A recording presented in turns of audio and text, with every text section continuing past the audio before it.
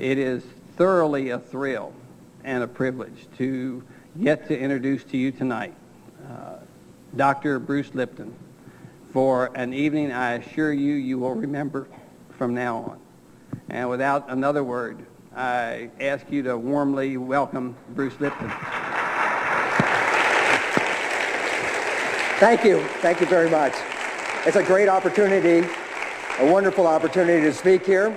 I want to thank Doug and all the members of the Caring Center and the video crew for this wonderful chance, because I have the great privilege of presenting information tonight that hasn't really been put out in the public a lot. And it stems from my work as a research scientist. Basically, my work was involved with cloning human muscle cells. I was working with dystrophic patients and taking out human cells and trying to understand what the control mechanisms were that were providing for the pathological expression of the cell. And I was doing this while teaching in medical school, as Doug said. The interesting thing was this. After my years of research, I started to recognize something, that some of our current beliefs and our truths about medicine are actually not very correct at all. That there's a revolution going on in the healthcare area, but it's at the leading edge of research. And where I was working at that end, I found that it really should come down to the people. It's really more important for you to understand, because the information I'm going to present tonight is very, very self-empowering information, because it really reveals that we've had some very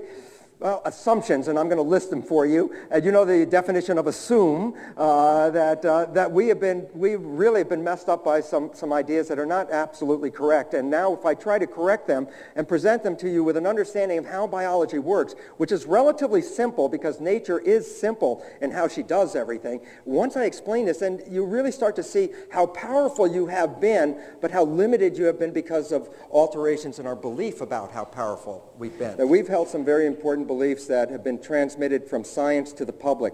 And the issue about that is, in converting the scientific information into public words, a lot of the meaning has been shifted around, and it's not exactly the truth. So there's a thing that you've heard about genetic determinism, for example, that you are controlled by genes. And during the first hour of this presentation tonight, what I really want to show you is the other truth, that there is a truth that says that, in fact, that you're not controlled by genes, you're actually controlled by your perceptions of the environment. And as we'll talk about, perceptions mean beliefs. And the significance about this is that when we talk about genes, and we talk about genetic illnesses or genetic predispositions, let me give you an important factoid first.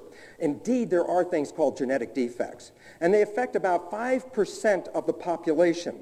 Well, what I'm really trying to address is this. It's the 95% of the population that got here with wonderful genes and were capable in all ways being biologically sound, and yet end up expressing illnesses and cancers and early death and cardiovascular diseases. And there's a tendency, of course, for us to put this emphasis and onus on the genes, but it turns out, no. It really turns out that it's how the genes are selected and rewritten by our belief systems.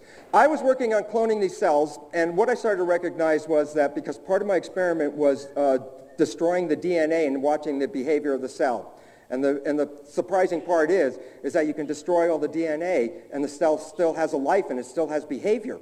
And the belief is, if DNA is controlling the cell, then what's controlling the cell after all the DNA is gone? Well, this is what led me to an understanding of the real brain of the cell, was what the subject of this movie is going to be about, ultimately. And then basically what I started to recognize was that I got really excited about it, because it's like, oh my God, this is a whole new understanding of science at the time. And I started to go out and lecture about it. And it was real exciting because the conventional people, my colleagues and peers, all understood it, but they were still wary of it because we've invested so much money into the belief of genes and drugs that it was real hard for them to shift midstream and start to look at other alternative beliefs.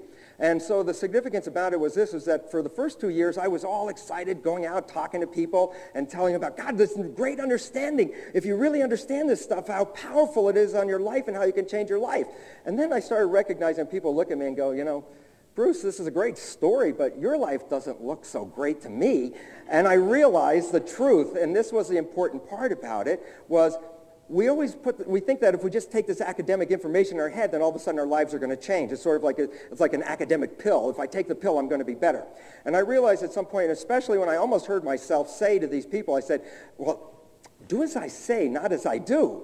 And I realized at some point, well, how can I be talking about this great stuff and yet not applying it to my life? And that's when I realized at some point I said, okay, let's not talk about this anymore until you go out and actually try to live that way. So the beautiful part about it is now, 15 years into this, it only took me a few months to start to recognize the change, but here's the simple reality. I left a world that if I was going to live in it and give it a title, I would have called it maybe purgatory at best. And now I find myself living in heaven on a day-by-day basis to recognize this, that we have a great influence over the unfoldment of our lives, but we have never really been given clarification of how that influences our lives. And so the significance of this is real in that I can provide you with this information. You can walk away with the information, but there's a point where actually you have to start participating in it like I had to do it and start to incorporate it into our lifestyle because we can change belief. What's unusual about these women? And what's unusual about these women are their ages. And if you check out the ages of these women, Dorothy at 75 years old is dancing every night in the Palm Springs Follies. The minimum age to get into the Follies is 55 years of age.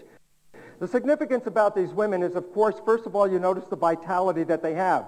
You'll also probably recognize at some point that they don't get affected by the same things that other people experience as they get older. And so what is the issue that gives them this vitality? This is the basic question. Our conventional understanding is that genes provide for this. So all of us hear all the time in newspaper articles, on television and media about genes controlling this and genes controlling that. And the relevance is that we have come to believe a concept called genetic determinism. The significance of genetic determinism is this.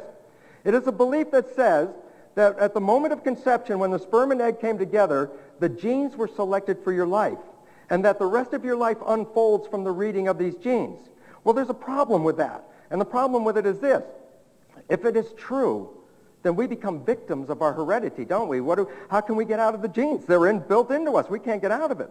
And then also something else happens. We become irresponsible. The reason is this. If the genes are making me do these things and I can't change my genes, then what is it that I can do with my life except make sure I probably get the proper medication to make me feel better through the process? And the issue comes down to this point, that this assumption is an assumption, that it's not true, that genes do not control who you are.